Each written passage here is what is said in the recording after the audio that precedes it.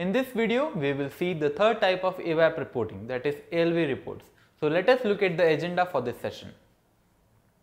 First, we will cover the overview of ALV reports, then we will see the function modules that are being used in ALV. Then at the last, we will see an example ALV report. So ABAP list viewer or ALV is a predefined report format in SAP. Moreover, ALV allows us to perform multiple functions on the output of a particular program, like sorting, arranging, filtering and retrieving the data. So you can also use various ALV function modules to perform functions on the data of the reports. So sometimes the cases arise in SAP when the output of a particular column exceeds more than 255 characters in length. So in these cases, we can use ALV functions. An ALV report can display up to 90 columns or more than with various display options. So these are some of the function modules that are being used in ALV, like reuse ALV grid display, and there is reuse ALV list display. So this grid display is to get the output in the form of a grid, and list display is to get the output in the form of a list itself. Then we have multiple other also, like reuse ALV commentatary write. So it is used to display the top of page and logo on end of list. So suppose, and there are multiple other function modules also. So this is a sample ALV report here. So here we have defined our internal table, that is IT_SPFLI, which is the type table of SPFLI, which is a custom predefined structure defined in the SAP. Then we are selecting sub data, we are putting it into internal table.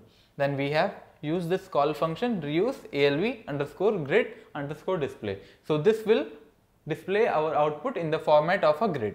So here we can see all this output is in the form of a grid. So we can see here these are some buttons provided here. So this particular button is used for sorting, and we can see here one more button is there which is used for filtering.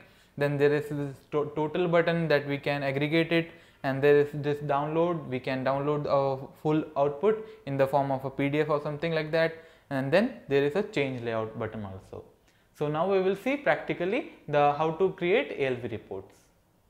So we have already seen classical reports, interactive reports. Now comes the ALV reports.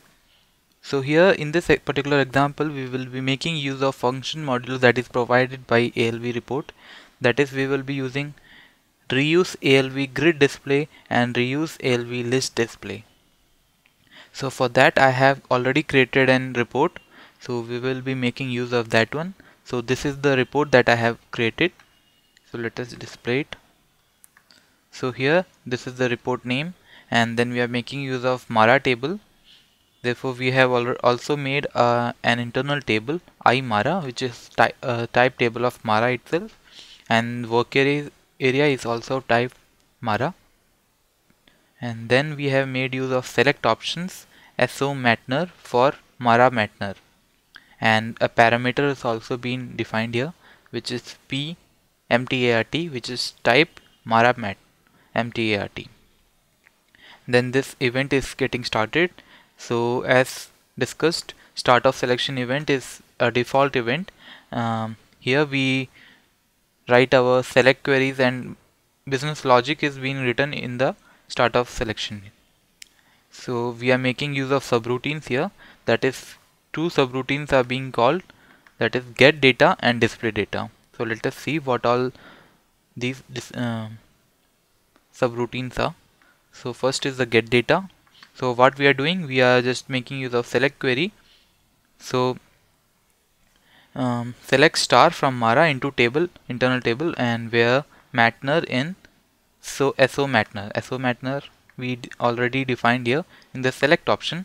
So whatever value range we are giving, it will come here where Matner in, and we have given another statement, that is MTART equals to P_MTART. So overall it will select data from Mara table into internal table iMara, where we are giving Matner number. There is a range of Matner number if we execute it. So like if we are giving it 1 to 1000, so this range would go there in the select option. Moreover, one more condition was there where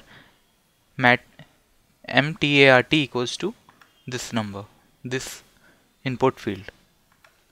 So here we can see, so two conditions were there. So based on this, it will fetch the data and it will fetch it into internal table, that is imara. So this was being called here, this subroutine was called here. Now the second subroutine is display data. So to display all, that is to display the data which is in this particular internal table, we are making use of display data, where we are making use of call function, that is a predefined function provided by ALV grid display. So here the exporting parameters are this Mara, structure name is Mara itself, and I callback program, that is, it is a system variable which is returning the report name that we are using. So and the table, that is t out tab equals to imara. So what all data we got here through this select query we are passing on to here. So basically it will the output would be in a grid format, since we are making use of grid display here. So let's see, we have already saved it. Now let us execute it. So here we will be providing a range of value of Matner, that is material number, and here we will provide as 1000 itself. So all the material number between this range would be appearing here. Moreover, we have to provide this particular field, so mtart. So let's provide it as fert. Okay, now let us execute it. So here we go. So we are getting 5 entries here, and with multiple data, multiple columns.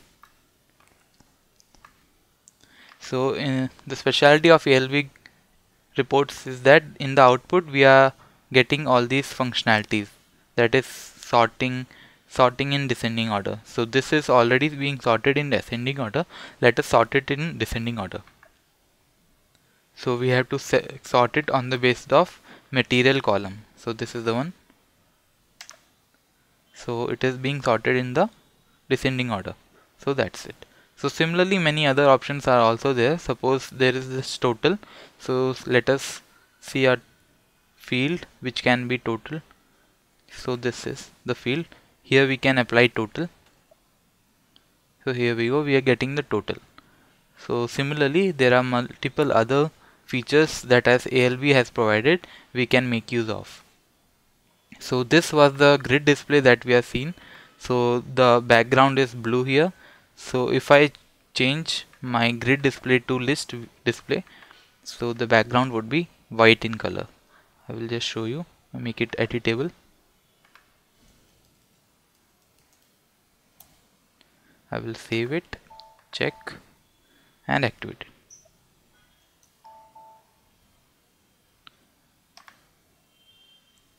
I will provide the same input and mtart was fert.